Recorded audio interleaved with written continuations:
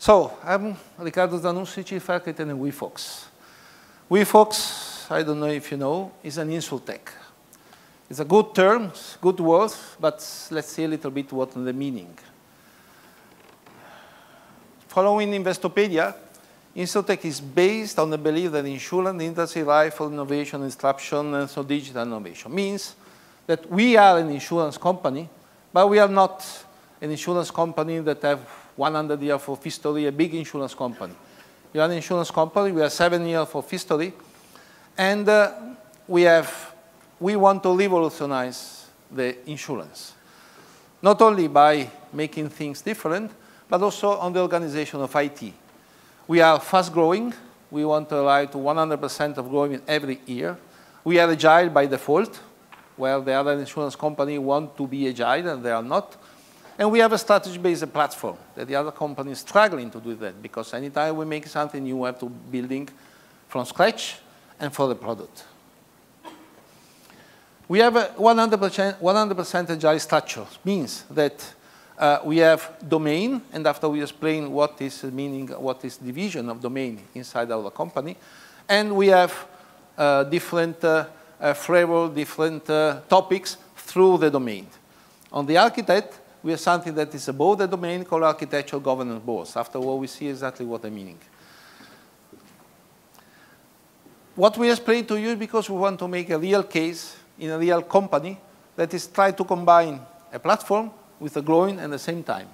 So we arrived to what we explain you after 7 years of tried, 7 years to looking what's happened, 7 years of finding the best way to make a revolutionary, but also making the things right.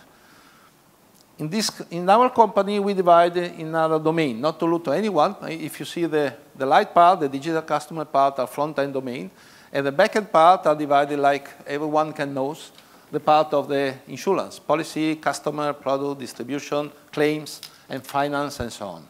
So this is a typical division. And for the last one, we have a platform of strategy, that this is really what we want to innovate the market. So parallel of our insurance, our normal job of selling product and earning money from the insurance, we are building a platform that can manage all the product for the insurance, not just for us, but also for other company, and selling this product through different channels. This is completely flexible, completely product-driven, and this is something that we think that the market is going. And this is an example of our company. We are on a startup in some way, also from 7 years. We are starting like a legacy company, and we're starting also to innovate the market with a new IT stack. So how we manage the architectural job here? It's a special things, and probably other companies have the same topic, have the same problem. To manage an architecture, and company can grow fast, want to deliver anytime, want to deliver every week new functionality. Architecture is difficult, but on the other time, also there is some kind of legacy system. So what is the role of the chief architect? I'm chief architect, and after, in the middle of the presentation, I give the word to my colleague, Marc, that is part of architect of one domain. We follow a little bit of the things about Gregor Hope. I think that many of you know it. And basically say that the architect is not more the people that draw diagrams or making things or just imposing things to the rest of the company. But it's something that have a different job internal the organization, different job to inspire, different job to counseling, different job to keep people together without imposing things. And the role of enterprise architect in a lean enterprise, we think that if you follow Gregor, you say, I have to share a vision about what we are going to, building bridges between the different parts of the company, find new opportunities to change, new opportunity to introduce new things in the company, and build a community of learning. We have to rise up everything, we have to understand everyone about what is the meaning. And also from McKinsey, that I know it's a big company, but sometimes they make something that could be useful. This how enterprise architects need to evolve to survive in a digital world. Means that the best skill that have to have an enterprise architect, not surprising, is interpersonal skill. You know, we have Lot of team, lot of agile team. Agile means that every team is independent to make its own choices, making its own things. But at the end, we have a strategy. We are not a startup that's starting from scratch. And just we have a direction, we are going someplace. So we have combined these two things, the independency, agile of the team, with the strategy of the company that also targets for the chief architect to drive the full development in the same strategy. So the first thing that we have to have, like chief architect, is interpersonal skills. Architects, as I like the sentence, enterprise architects have been famous for being a wall of no. You cannot do that. You cannot use this database. You cannot use the things. You cannot make it in this way. Because if doing this way is against the policy of the company, against the standard. I worked for some years in the biggest insurance company in the world. Enterprise architect just making exactly this. No, no, no, and no. You have to do it this way. We don't want to make it this way. We want to combine strategy, insurance company, but also agile. Be free to do things. Okay? So we have to develop in all the team the customer-oriented. We have to develop the knowledge of the strategy. What means the strategy for all the team? And for that, we need interpersonal skill. Of course, we need professional competence. We need to know business topics and problem solving. But strange, the last two things, the enterprise architect in a lean company are technical software school and managerial skill. So that in this case, what we learn, because I don't tell you that the things we arrive to is happening one night. We have 7 years history, and this organization happened with stride, with error, with mistake, with understanding what's happening, and so on and so on. We arrive to this kind of organization. I am the chief architect. I'm not belonging to any domain. And for every domain that we call it the division, we have what we call it architect or principal engineer. Just to making these things. It's a translation between an architect, but also have the technical skill to understand what the developer is doing. With many presentations of thinking about splitting microservices and so on. But also, the contact with me, like chief architect, it means that strategy of the company is never forgot. Because this is our driving. This is what we want to do. So we have to manage, we are the point of connection between these two things. Just to understand about the roles, what we have it. I'm the chief architect. I'm the chapter lead. I have the architectural board lead with some veto powers. Sometimes I say some no, not everyone, not every time. And I drive the medium and long-term strategy. Of course, we have a plan, like strategy, that arrives until 2030. It's not a technological plan. Nobody knows what's happening in 2030. If I see, we are in 2022 now. If we see 7 years ago, what are the services that they are in Amazon, AWS, probably 70% of the services we use now are not there. So we cannot see we have a tech strategy completely defined for the 2030. But we have some idea about the general strategy, where we have to go. That sometimes have some kind of influence of what we are doing now. The domain architects are, for the domain architecture, internal microservices, code review, internal domain architecture, and many things that we see, that you see during these 2 days of presentation. And interaction between us is we have, and we see exactly this interaction, exactly what we are measuring and are measured about, are end-to-end technical architecture for specific business processes. Meaning that the business processes, we have it like insurance, but also in another company, are through domains. It's not just one domain that decides what to do when the claims arrive. When the claims arrive a claim, you have to check with policy, and to make it in payment, and to check with finance, to check with the customer. So the full flow of the new claim is through domains. And this is not reachable without drawing, without the feeding together process that can embrace all the domain together, and after decide what is the part that every domain can do and put in together. And this is the interaction between domain architecture that give the expertise for that, and chief architect that give the expertise about the full strategy and the full processes. And the second place, of course, meaning that we have an architecture and we are a platform, and we have some standard of technical, but we do it in the more open way. We make LFC, and any developer, not only architect, can propose an LFC and be approved. And this LFC is becoming the standard of the company. But it's not the only architect that provides LFC. This is a full democratic process. So everybody can propose an LFC, everybody can look at C, everybody can go on, everybody can go to the board and be approved. So we don't enter in this diagram, but there are some points I want to put in this diagram. This is, for example, policy accounting. I don't explain you for the insurance term exactly what it is, but it's a simple diagram, and is not voluntary a diagram with a standard, because this diagram has to be understood by the CTO, that is my boss, plus all the architect, all the developer, and also the product owner.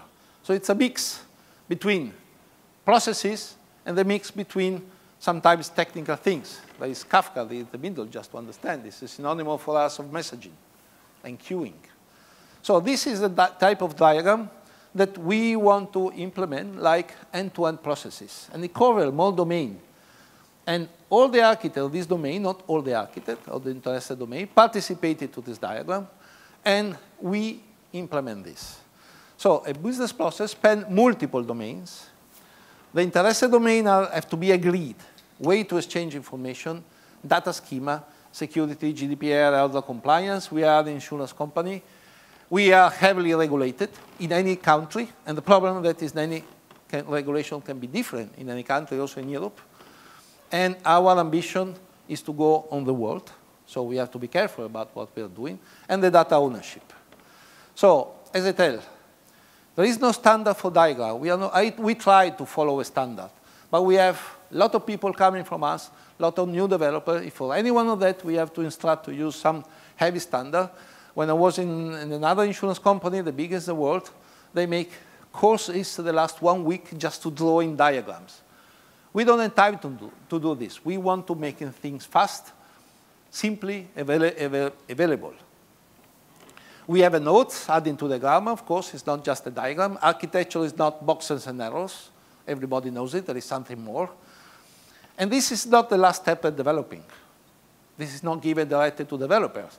As I said before, this diagram is divided in domain. When all the domains involved are agreed in this picture, in the big picture of the business process, this is going deep in this domain, and every domain is adding this part, is adding this part of developing this part. So this is not given directly to the programmer. Every domain takes account of this part and goes specific in this part, respecting every domain is doing. This is the first big process we have it. And the second big process is process LFC. The process of LFC in the diagram between the proposal and so on. Just making an example what could be an LFC is the auth 2 with a concept definition of example. We started with auth 2, we adding some specific things for us. We adding, we publish, and all the domain are working with that. This is why. Because at the end, we want to be an open platform, have an API. And it's not possible that every domain make its own standard for security. The phase we have to keep speaking outside, there people speaking with us, have to be the same for all the platforms. So this, we need an LFC. We do it, and we respect it. Parameter secret management. You know, the things is everybody can do whatever you want. No, we try to make it. We are the insurance company. We have really privacy data. We need to keep the data private. We need to keep the data safe. And we are with really personal data like health data. So we have to really understand everything that have to be secret. And for example, Kafka for internal format, we have to, it's an interface between domain. We are event-driven between the platform with some some concession, but basically we haven't driven it. And the format of this change the data internal of Kafka have to be established. And this is a process for the things. We have a proposal, we review it, we have a draft, we have a group. I'm a chief architect, we are around 10 architects, one for every domain, more or less. And so we have needed until 3 architects to sponsor this proposal, and therefore we'll take into the AGB. In the AGB, there is the, as you see in the middle, there is the CTO, the chief of architecture, me, the vice president of the platform development, and vice president of client development. These 4 persons decide if the LHC is okay. Maybe sometimes we have new requests for new deepness of the LHC because it's too light or something can be changed. And when we arrive, we say it's approved and it's official published. The thing that VP of the platform development, VP of client development are participating in this decision means that the implementation of this standard is their task. But they cannot say that it's not involved in decision because are part of the committee. So after this is decided, they are the people that implement this decision. And they tell you everything is open. The developer that entered last week can propose an LLC, and if it's good, it's taken from the company. Of course, we cannot see that everybody can see immediately it's okay. We have a process, but I tell you, the AGB is meeting every week. Okay? So this is a way we organize the architects. We organize internally. I know, as I tell you, I work for the big insurance company in the world, and we have a lot of business architect, enterprise architect, solution architect, system architect, application architect. We have just 2 parts because the other things is too complex. But we have it. We have a structure. We have something that drives the architecture of our platform, that drives the thing that developing our next future, our vision is on the track and is following our strategy because everything we do, we have a strategy that lasts years, but we have to follow that. So this is our environment we are doing. How we measure? Every end-to-end process lasts more or less 1 month, but between 3 and 6 meetings of 1 hour, and the last time was 2 hours, or until we arrive to the final agreement. Elapsed time around 1 month. How we measure? Quantity, we have to have 1 business process every month. It's empiric, but we see that we keep at the pace. More often was not good. And quality, how long it takes to implement, how many modifications in requirement. And for LSC, we can have at least 1 or 2 LSC for every weekly board. 1, better 2, because it means that from us, we implement new LSC, and the quality between number of comments that understand how many people are interested, time of implementation, if we absolute value, or how many tries is this LFC is going in the board. So this is how we measure the effective of the collaboration between chief architect and architects, and how we proceed to drive the company in the right way on the architectural tech of the company. Now, thank you. My colleague Marc, that is principal engineer architect in the policy domain. That is a main domain we have it because we are insurance, so what is the best for insurance? The policy. Policy domain is playing the work of the principal engineer and the architect in the domain.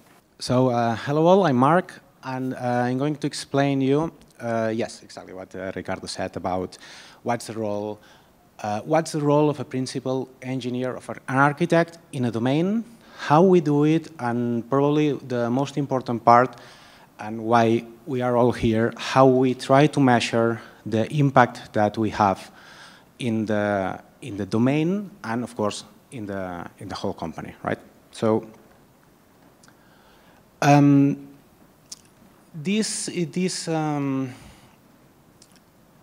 think this is an interesting. The interesting part here is that when the company WeFox some years ago was not structured in domains, so after learning from experiences, we saw that we had to change to this new organization. So we decided that we would embed an architect in every domain, right? So we had lots of philosophical conversations about what's the role, what should we do, should we code, shouldn't we code, things like that, right? So at the end of the discussion, we kind of agreed that the architect would be embedded in the team, right? So you have probably seen this diagram. It's about the 4 different ways to embed to do architecture in a company.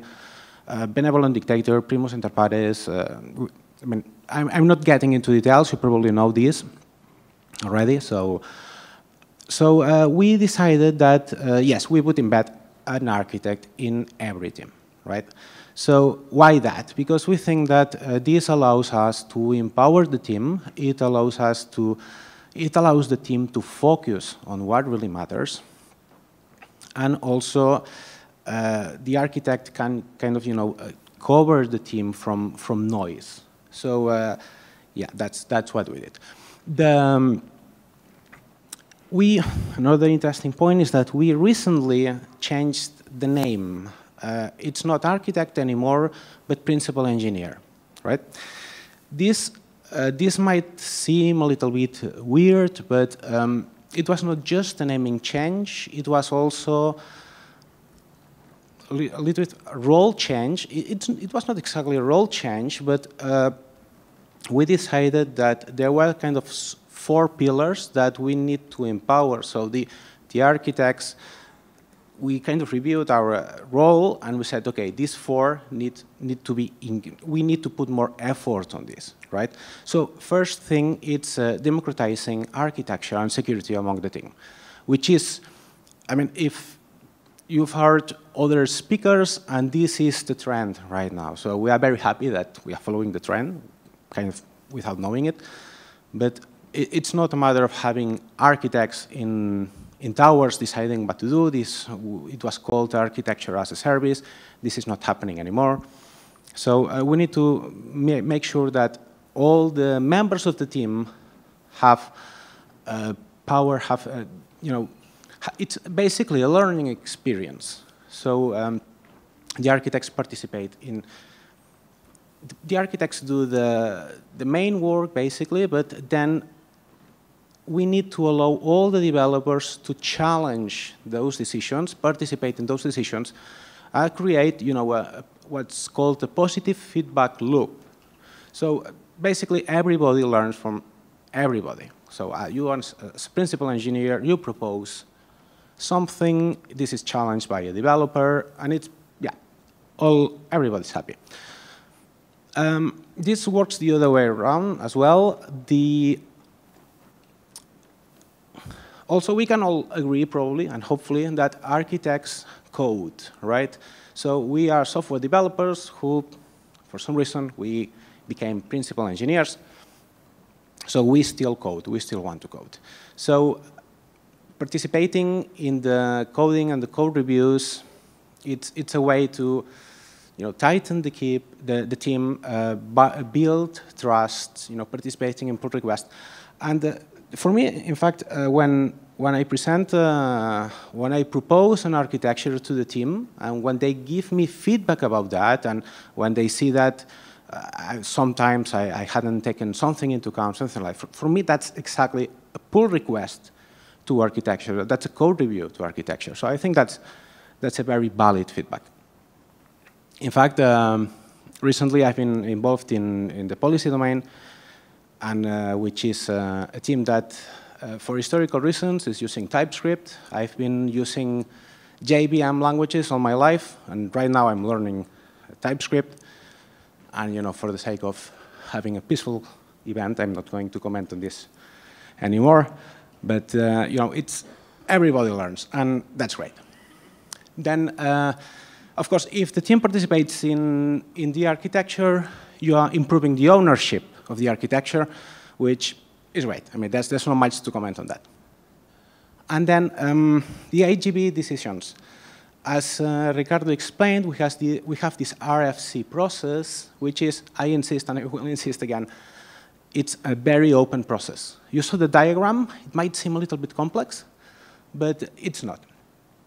Anybody can propose an RFC. Anybody can comment on an RFC. So it's a very, very open process, right? So at the end, this process finalizes, and there's the AGB that says, OK, fine, approved. So that becomes law. So that needs to be implemented. Sometimes nobody from the domain participated in that RFC. So, but the thing is that all the domains need to implement that. So it's the role of the principal engineer to go to the tech lead, product manager, and all the developers in the team and say, look, this has been decided. It's a positive change, or it's something that we need to do. The problem is, of course, that's work to do, right? But the role of the principal engineer is to communicate that in a positive way, right? So how we do things, what we spend our time on, basically, as principal engineer of a domain. I would say that 80% of our work is inside the domain, 40%, which is 20% of the rest of the time, and 20% of the time that does not exist already. It's interaction between domains, and then you have more stuff to do, like transversal issues, right? Of course, it's more than 100%, but you all know what caffeine can do. So inside our domain, we do basically three things. We do the architecture proposals, let's call it that way, which means that we do, of course, democratizing architecture does not mean that we don't do anything and we just let the developers do the work and just say yes, no. No, that's not how it works. We do the heavy lifting, basically. We start thinking about what's the architecture, what's the vision, what do we want to do, how we want to do it, and then we have these diagrams, sequence diagrams, flow diagrams, whatever. We are kind of free to use the tools that we think they are necessary. And then after that, we present it to the team, and that's when you have this, feedback loop of comments and things like that. So basically, this is to empower the team, and very important, to make sure that the conversations happen. We don't want to impose anything. It's not the architecture as a service. It's, look, this seems a good idea. Let's talk about that, and if we all agree, of course, let's do it. The thing is that here, you need to be aware that you are not falling into paralysis by analysis or something like that, because architecture discussions tend to be lengthy. Sometimes people just say yeah, whatever, and sometimes people just keep talking. So you need to know, so just stop it here until here. But yeah, skills. Then another part, the interaction between domains. Of course, every domain needs to talk to other domains. That makes lots of sense. So we are continuously trying to improve, to see how we do that, find patterns, because really what we don't want it to be is a big distributed, big mud ball, or yeah, I don't know the naming, but you get the idea. So we always constantly seeing how the interaction works and what to do to improve it. And then we have transversal topics that we need to think about before that even can become an RFC or whatever. GDPR, anyone? Probably you all know what's it about, adopting new technologies, things like that. So those are the transversal topics. For the interaction between domains and the transversal topics, we use the architecture chapter. It's basically a meeting, it's a forum where all the principal engineers and whoever needs to be in there just talk about that. So that's a really valid tool to explain how things are doing. So when the AGB has decided something, yeah, that needs to be implemented. And so basically, the technological vision is clear, right? So we need to do this. But of course, yeah, there are like, I don't know, 8 domains, and each domain has its own circumstances. Like every domain has different priorities, different stakeholders. It's very different if your domain has 2 stakeholders and they are mostly happy, or if you have 15 hyperventilated guys who are constantly asking for where's my stuff? So that basically means that different domains will do things in a different speed, but that's good. That's not a problem. We know that, we accept that, and that's the way it works. And of course, the teams are different. You might have very good developers, or another team might be a little bit more conservative. So we need to all take into account that speeds are going to be different. But at the end, everybody will need to implement what has been decided in the IGB. Okay, so that's part of the solution. So we can never block for something. It's an insurance company. It's not something like we can say, hey, we will just stop everything for 1 week until we do this, this, and that in the background, and then come back to you. No, this cannot happen. And we had a very big problem in the beginning, which is that the decisions were made, were accepted by the CTO and the Pope, and whoever had to accept them. And, but the problem is that sometimes the actions were back. So nobody knew exactly what to do. So if it's something that needs to be done, but you don't know exactly what to do, and there's nobody kind of chasing you about that, you know, things tend to go down in the backlog, and that's very, very bad. So one of the things we did was when we realized that, we basically went into the RFC process and we introduced 2 things. Basically, a definition of done, right? So probably everybody understands what's that. Okay. And then the fitness functions or the metric that had to be implemented in order to say, yes, this domain has done this, and this is the fitness function. The fitness function allows us to see that, yes, definitely that has been done, and most importantly, that that decision has a positive impact, right? So this is it. This has been by far the most important, challenging part of our journey to get into the domains and to become principal engineers of the domains. So yeah, what I just told, the RFC process, it's that diagram. That diagram, it's not, we didn't create it in 1 day. We created one, it evolved. It's continuously evolving. It's right now, it's evolving. We just introduced this concept of every RFC process needs to introduce the metrics that will show the impact, right? So also something that we really we saw that you need to be able to communicate these kind of decisions in a very positive way. It's not like, hey, the AGB decided that we need to do things this way. No, why? Because we need to explain how things go. We need to explain that this change is positive. It might not be positive now, but in the future, we will need it, right? Very, very important point, the architectural fitness functions. We've been talking about them since forever, metrics. This is why we are here, right? So how to know if something is good or is bad, right? And basically all of this combined, these fitness functions and the metrics allow us to see this, to have this transparency and visibility about which domains have been doing the work that needs to be done, and also to see that what was decided in the AGB is impacting in a positive way. Problems, of course, fitness functions. In fact, we had some questions about them. They are hard.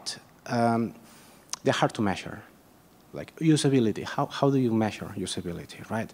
So you need to, it's not straightforward. Everybody might have different ideas.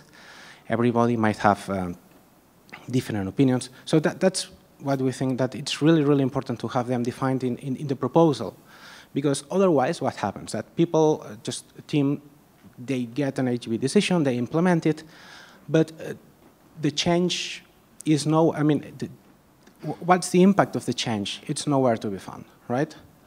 Or what's worse, that it was also a topic of another talk, they put wrong metrics, because those metrics were, those Grafana dashboards were easy to do, they put them there, but those metrics have nothing to do, are not exactly related to what the change was meant. This is a shamefully easy example of our perfect metric yes, monitoring, right? So we had an RFC that we are using Kafka. And Kafka has topics, and I don't know if you have experience with that, but if you don't have a naming convention, when you list the topics in Kafka, that's a nightmare. Nobody knows which topic belongs to who. You don't know what's in there. You don't know if that's obsolete or deprecated, whatever. So one of the first things we did after setting up Kafka was, OK, this is the naming convention. If you want to create a topic, perfect, do it, do whatever you need, but please follow this naming convention. That's trivial to write a fitness function, right? So you basically need a Python script that lists the topics, checks the names, and if there's something wrong, just increment the metric. That's it, right?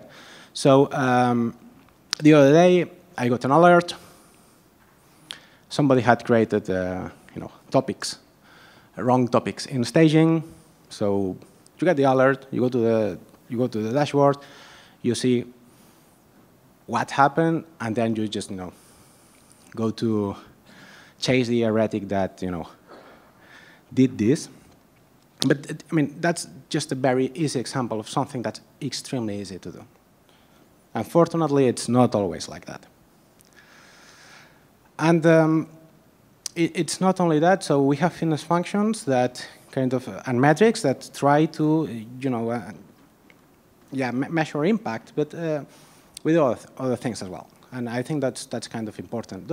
That might be not very scientific. They might not translate into metrics, but that's another way that we measure our success. Having real standards. We understand standards as something very positive. What we need to do is, for some parts of the coding, some parts needs to be boring, like authorization. If you need authorization into your service, don't reinvent the wheel. Go there, get that, use that. It's a thin red line between architecture and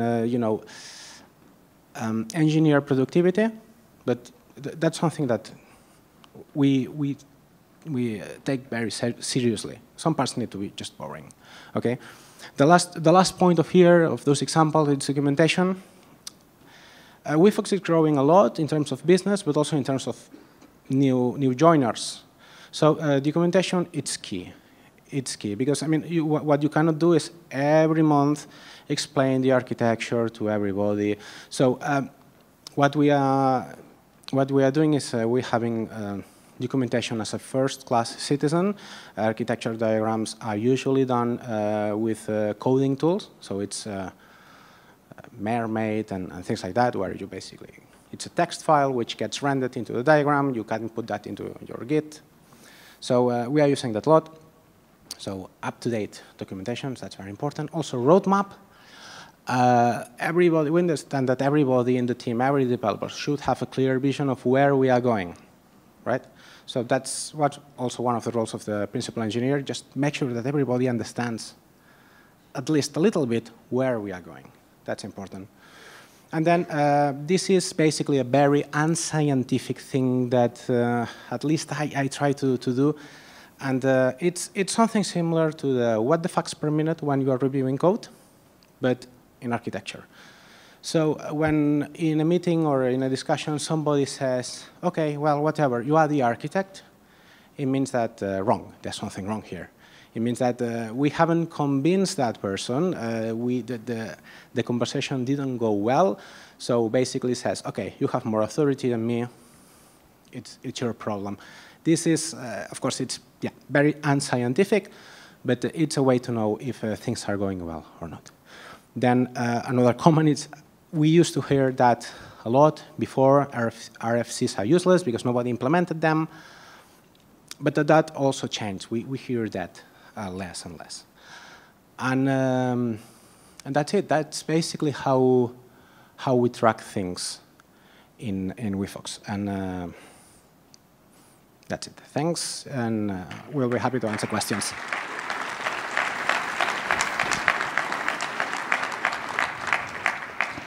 Hello. Actually, we have a lot of interesting questions. So what is the ratio architects slash engineers per domain? That's a good question, and because the domains, that depends on the domain. For example, the domain I'm in, it's 13. We are 13, so it's 10 engineers plus one architect. There are some domains which are slower because it's not because they have different needs, but they haven't grown yet. I mean, we are hiring, so there are less engineers. But usually it's around 10 people should be. Mm-hmm. Thank you. Do you have metrics on the RFC process? How many people collaborate, rejection rate, etc.? Yes, we have it, because basically analysis is published on Confluence, so we see immediately by really empirically the name of the comment, means that the people interested or people want to change and so on and so on. We don't check the tone. Everybody can see everything, and we are a company that is developer from many places, so everyone can have different opinions. So, but we see something interesting or something maybe can hurt a little bit because it's, I'm doing something like now that something is not going well, so I have to change it. But the number of comments is a really thing that be interesting. I don't say that an LSC that is no comment is not done because nobody cares. But the CEO of the comment usually is a big impression about if the LSC is really impacting in the company. Mm-hmm. The veto of the chief architect was mentioned twice, but why do you need that? In my opinion, I don't know whose opinion is that. The discussion could be based on contents, and disagree. Okay, sorry, I can't read it. Expand it.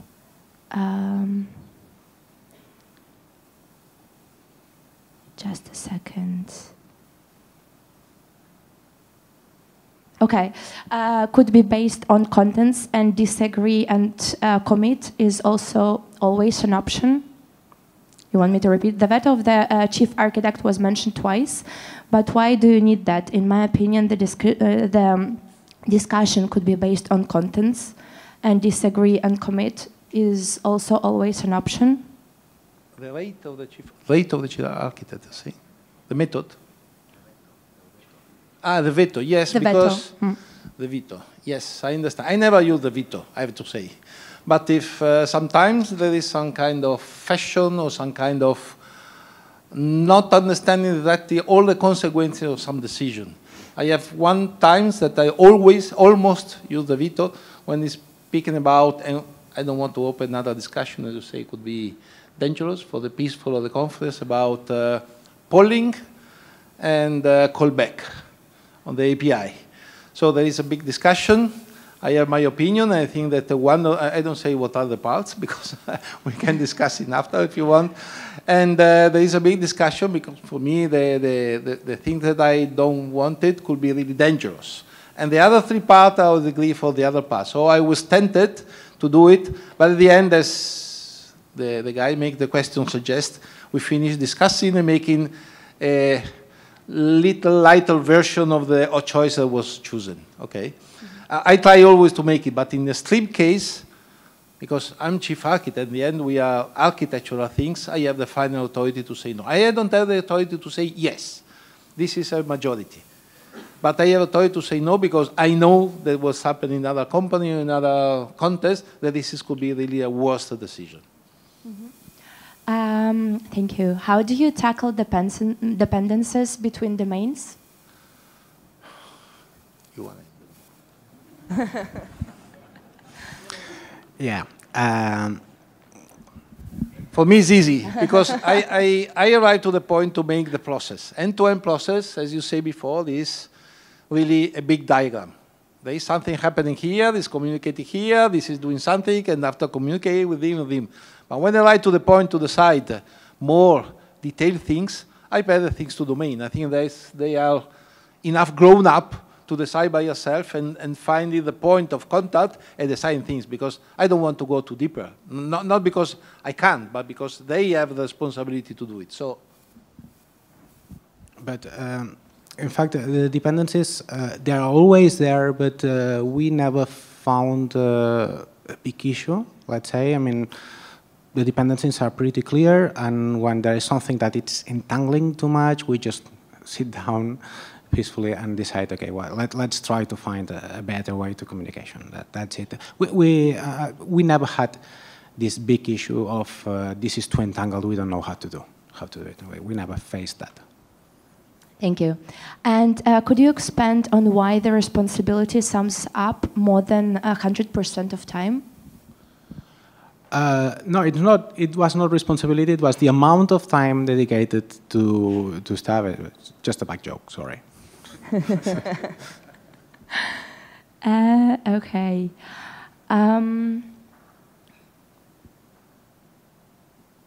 So let's see if we have more questions. Responsibilities and focus, 160%. Would you tend to compromise the most? Or how much time you work overtime? Right, no. Okay, I'm not going to do that joke again. The focus, it's very clear for our position, the principal engineers in the domain. So our focus, it's the domain itself, definitely. The overtime, nope. we tried not to do overtime. You know, there are always projects that require it, but that's definitely not the way it is usually. But I would insist, our responsibility is the domain, and we focus on the domain. Of course, there are lots of things to do as well, but there's no discussion on that. As company, we don't push overtime, so we are IT. Sometimes happen, you know, sometimes happen always, but we don't push overtime. We have to work the way you have to work. And for the responsibility between the domain there, of course, they are the principal engineer of the domain. I take their time sometimes when we need it. Sometimes I say, now we speak 2 hours about that things because it's becoming a problem. The things because we have to define the full process. Without that, we cannot go on anyway. So I take their time, and they happily or not happily adapted to my request. But this is the way we are doing. Their responsibility in the domain, but domain means also the interaction. Also, a business process that includes their domain is their domain that are in this business process. So they have to take care, take ownership of their part, and understand and accept what are their part. Okay? Mm-hmm. How would you approach scaling when a domain would be owned by more than one team? There is more than one team in one domain. Owned by more than one team? No, there is no one team that owns one domain. It could be one domain that have more than one team in their domain, but there is no one team that own more than one domain. Mm-hmm. They are really struggle. At the beginning was made a brainstorming, understanding about deciding what are the domain. And basically we are reflecting the structure until now. Maybe we add one domain or something like that, but the structure basically is stable. Because in this way, it's enough easy. Insurance business is something old, so we don't tend to invent the wheel again. The domains more or less are these ones. Mm-hmm. Okay. And how many time per week is spent in the chief architect on one-to-one meetings with the principal engineers?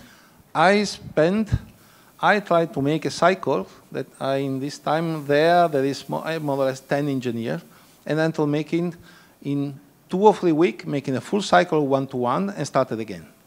Of course, there are some special events like performance review and these institutional things, but I try not to stop, never to making one-to-one.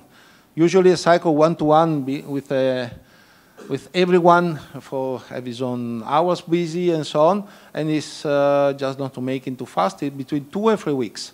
But when I finish, I start again. I never lost the touch with them.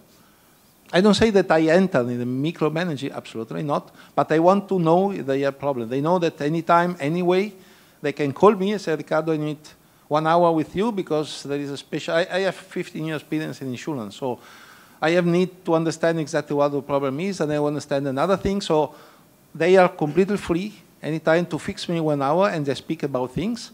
But anyway, we have one-to-one in continuous cycling.